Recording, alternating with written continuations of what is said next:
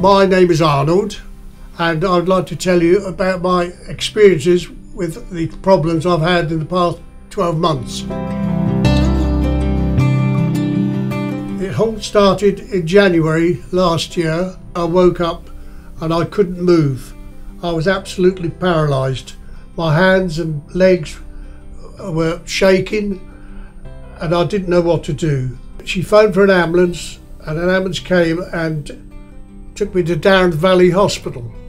I was there for about 12 hours and they diagnosed that I needed rehabilitation.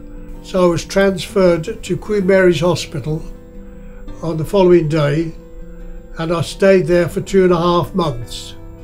During that period I suffered quite a lot of pain and I couldn't move at all. I had to be assisted out of bed, put in a chair and taken to the toilet by 2 nurses.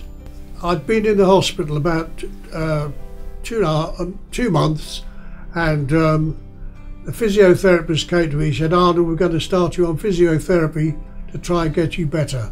They put me in a wheelchair, wheeled me down to this gymnasium, which I nicknamed the torture room. And Peter, the physiotherapist, was very good. He took me through all the exercises, which were very strenuous, and I persevered for quite a long time and went the extra mile to do the exercises. And he said, "Arnold," he said, "you're the first person of your age who wants to get better."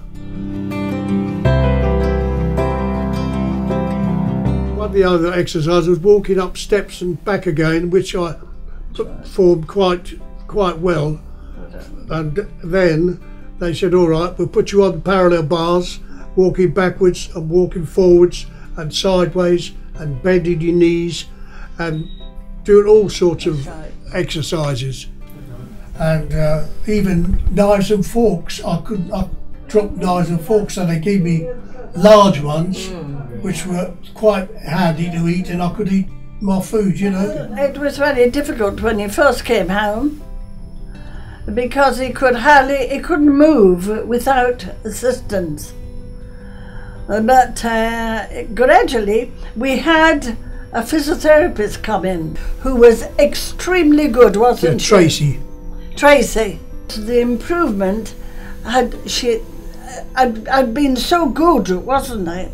She was quite able to go and leave him.